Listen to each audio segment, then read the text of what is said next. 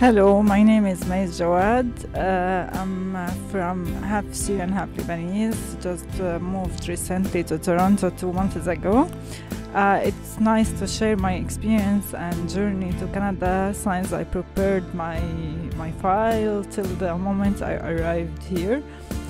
I applied to the immigration via the United Nations because of the conditions are now, the war conditions now in Syria. So I just applied to the United Nations and I have to do a lot of interviews. So first I applied in about February 2018 and have to wait till the United Nations recalled me and told me that I had an interview. Then I did so many interviews after that. The last one was with the Canadian Embassy. In Beirut. And then they told me that I got the approval for the immigration.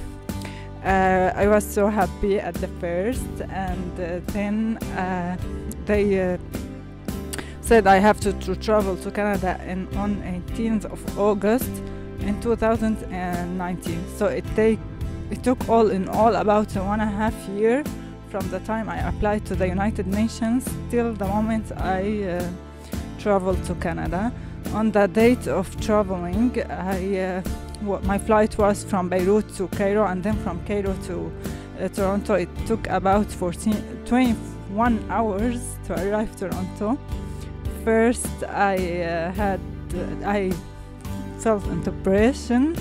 I was very depressed because of the difference between those two countries from the east to west, and I was homesick and nostalgic and feel very, very, very depressed.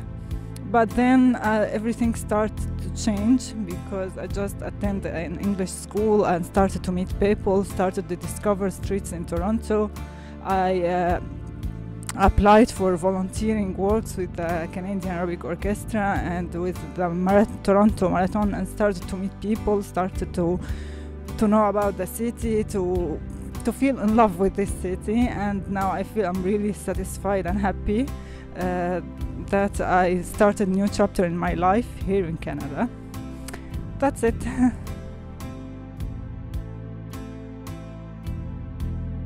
مرحبا، اسمي مايز جواد.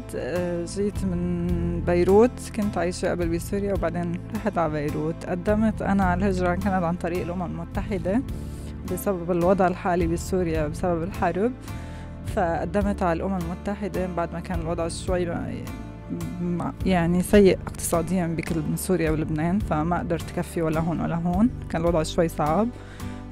قدمت على الهجرة كندا عن طريق الأمم المتحدة بشباط 2018 وانتظرت. تلفنوا لي الأمم المتحدة وخبروني إنه عندي انترفيو لسفر على كندا، وقالوا لي إنه عندك أول انترفيو للسفر. كانت بمثابة موافقة مبدئية.